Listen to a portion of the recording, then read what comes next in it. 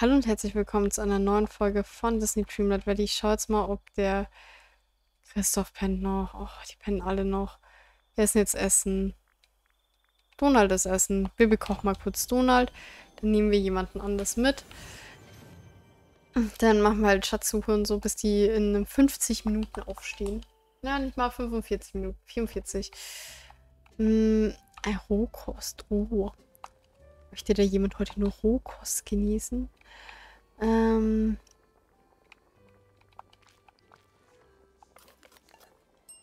Brate ich einmal Champignon. Geil. So. Donald. Bereits Schlafenszeit, ne? Für mich nicht. So. Oh Mann, danke. Was hast du vor? Reden wir mit dir. So, braucht irgendjemand. Donald, was brauchst denn du als nächstes? Brauchst du vielleicht ein Level? Nein. Am besten wäre echt, wenn wir Muttergute mitnehmen oder so. Okay, Remy hüpft hier ein bisschen durch die Gegend. Schön, dass der auch wieder wach ist. Ansonsten sind die ja noch nicht so wach. Okay, Dagobert. Ariel. Christoph pennt. Wo ist Dagobert hin? Ah, ei, hallo, fangen wir mal von oben an. Sei gegrüßt, Leila, meine Güte, du siehst aus, als ob du Geschäfte machen möchtest. Ich weiß, dass du einen komischen Gegenstand namens Sonnenschriftrolle in deinem Besitz hast. Kann jemand sie dir abkaufen? Oh, du brauchst nicht zu bezahlen, Leila. Ich würde ihn in Betracht ziehen, mich gegen einen kleinen Gefallen davon zu trennen. Du hast mir vielleicht ein paar widerliche Gestalten im Dorf bemerkt. Ich vermute, sie haben flinke Finger. Ich muss meinen Laden vor Dieben schützen, deshalb möchte ich etwas installieren, das alle Eingänge und Ausgänge überwacht. Ich habe auch schon einen Entwurf dafür im Kopf. Das sieht aus wie eine Pflanze mit einer ganz besonderen Frucht. Ich nenne es Mikrofonbärenbaum. Ich liebe es, es klingt super. Ei, du Visionär, genau wie ich, Leila. Nun, wenn du die Sonnenschrift treu bist, weißt du, was du zu tun hast. Der Mikrofonbärenbaum sollte eine Topfpflanze aussehen. Du brauchst Weichholz und Erde.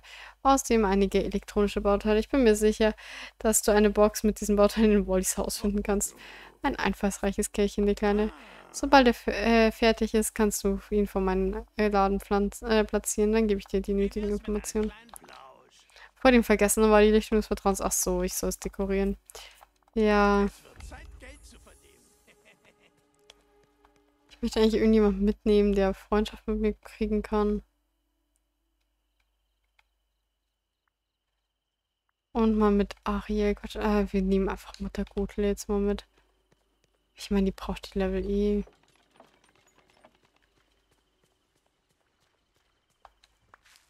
Oh.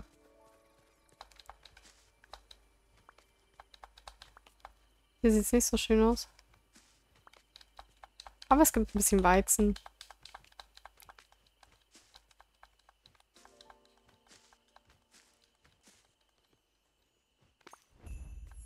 So ein sehr müder Stitch.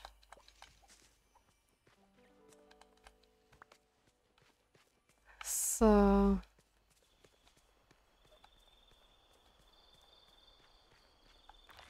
Wo ist die hin? Oh, die sitzt noch da oben.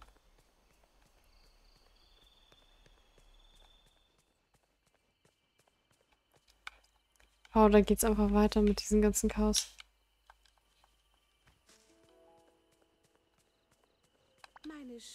So, du. Da reden wir mal mit ihr und dann nehmen wir sie mit. Diese Unterhaltung ist jetzt beendet. Schuh, Schuh. So, dann hängen wir mal kurz ab. Oh, Wolli ist da. So, Kaffeetasse. Hey, Wolli, es sieht so aus, als hätte jemand deinen Garten verwüstet. Ich habe diese Kaffeetasse in der Nähe gefunden. Ah, weißt du, wer das war? Weiß. Stitch. Tada! Stitch hat deinen Garten verwüstet. Oh je. Ich denke, ich muss Stitch finden und den Stand auf dem Bösemeter überprüfen. Okay, dann gehe ich mal kurz in sein Haus und hole noch diese Bauteile. Wenn ich eh schon hier unten unterwegs bin.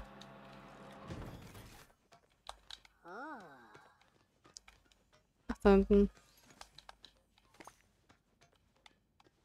War das alles?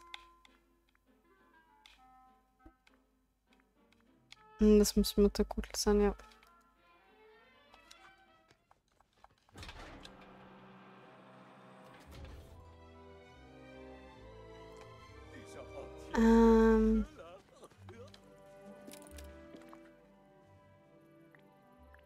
Okay, ein leeres Fläschchen.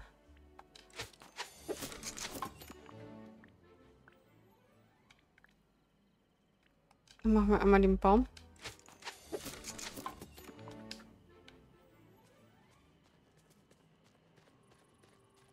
Stellen den da auf.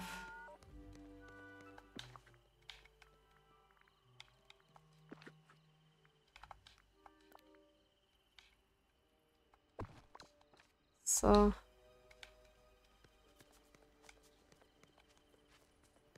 Und dann suchen wir jetzt mal diese Erinnerung von Dagobert. Beziehungsweise schauen wir mal, okay, ich muss da oben gießen. Dann gießen wir erst.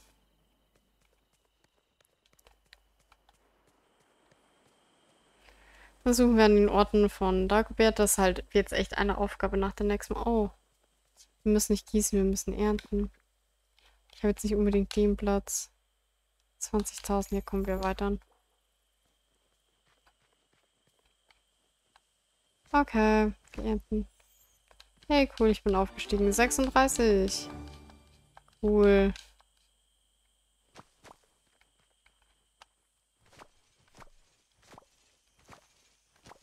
Mal schauen, ob ich schneller ernte, als ich angepflanzt habe. Ich glaube nämlich schon, wie mir das gerade aussieht. So, Level 3.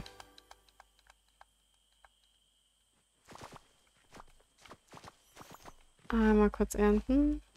Einsammeln.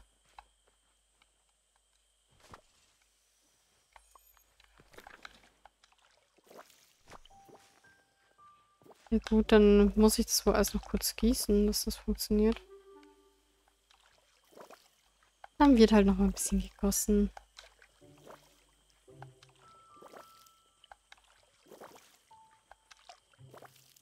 Wenn sonst hier nichts mehr weitergeht, dann wird halt noch mal kurz gegossen. Ist ja bares Geld. Wow, die ist schon fast auf 4. Ich gegossen habe und ein paar Dinge geerntet habe. Das kann was werden. Okay, dann ernte ich mal weiter. So, Stufe 4. Cool.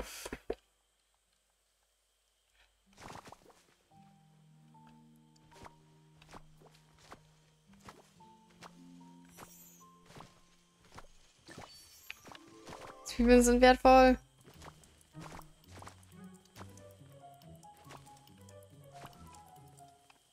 Okay. Aber wir haben ein paar eingesammelt. Besser als nichts. So. Schön ernten.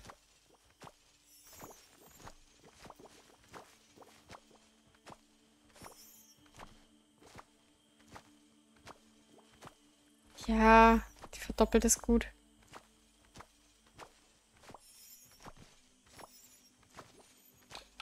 Okay, da geht's noch nicht weiter. Dann sammeln wir mal kurz ein. So.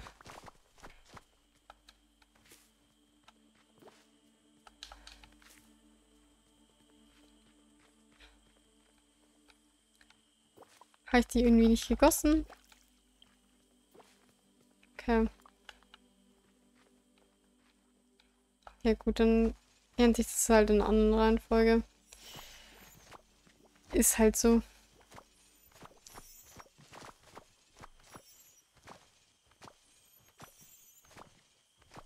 Das ist jetzt echt das Letzte, was fertig wird. Zwiebelfelder sind irgendwie sehr kompliziert. Ah, da können wir graben.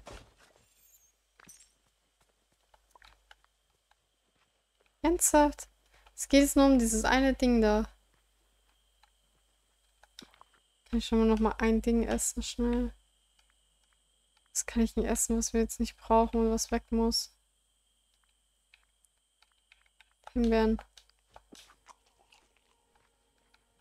Okay, ja, dann hebe ich halt dann ein paar Zwiebeln auf. Kann ja nicht schaden. Kochen wir viel damit. So.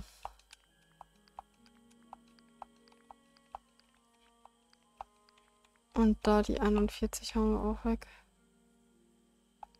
So. 90 weitere Zwiebeln.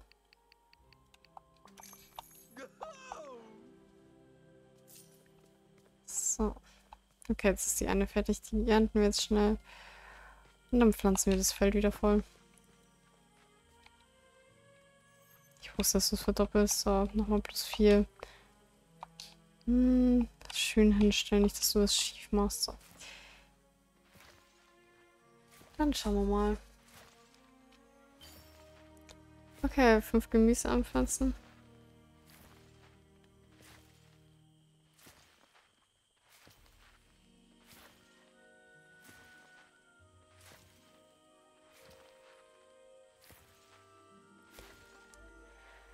Einfach mal komplett hier wieder das Feld voll machen. Und dann müssen wir halt mal Erinnerungen suchen und so. Ach ja, Stufe 5.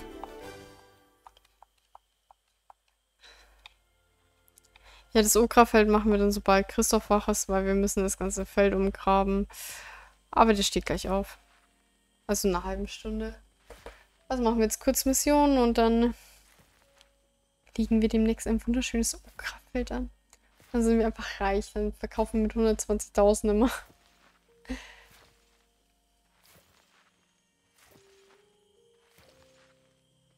Die lächelt schon wieder so böse. Ah, die hat schon Level 5 erreicht und die sind da unten immer essen gewesen. Das heißt, die müssen wir eh nicht allzu oft mitnehmen.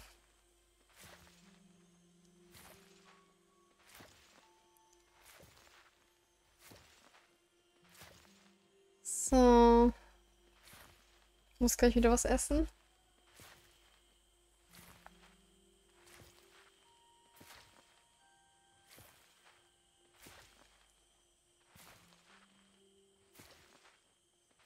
So. Weiß nicht, ob wir die Reihe vorne schaffen oder ob ich vorher schon essen muss. Werden wir gleich sehen. Ja, ich werde vorher schon essen müssen, oder? Ganz knapp. Ja, wir essen mal kurz was. Muss dann auch noch gießen.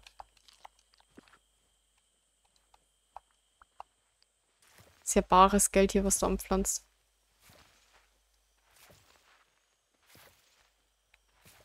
So.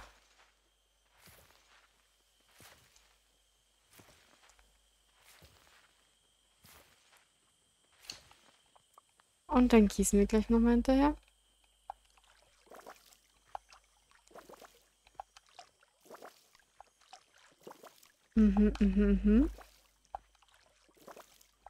Wird alles schön nass.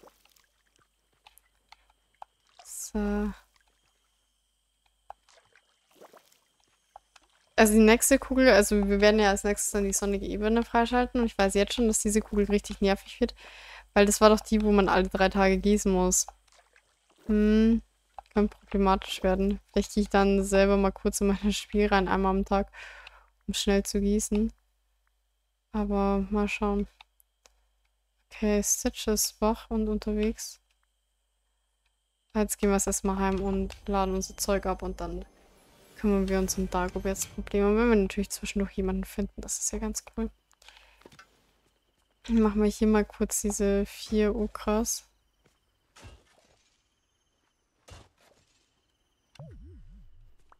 Ja, und gehen wir kurz rein.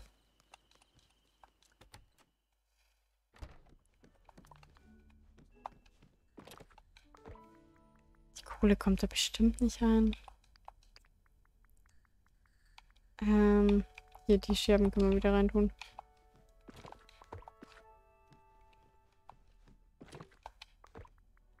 Keine Himbeeren. absolutes Himbeerverbot hier. So. Ja, dann machen wir das so. Die Dauer 1 frei. Und den Rest tun wir dann daran. So.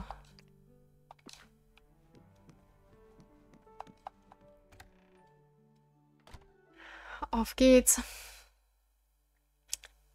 Pflanzen wirklich unsere Okras an.